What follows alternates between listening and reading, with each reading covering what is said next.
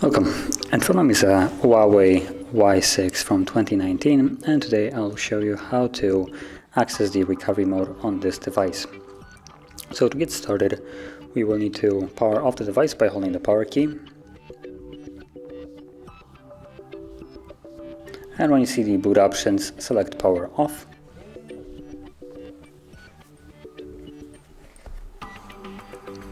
Once the device shuts off, all you need to do is hold power key and volume up till you see the Huawei logo.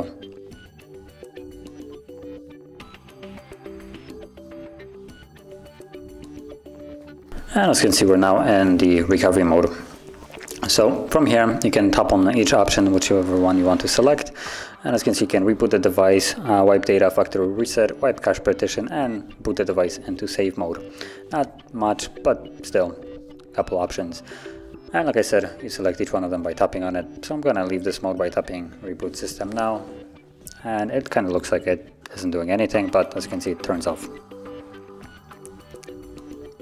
Give it a moment, and there we go, it's turning back up.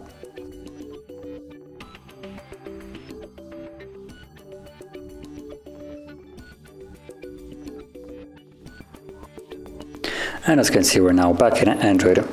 So, if you found this video helpful, don't forget to hit like, subscribe, and thanks for watching.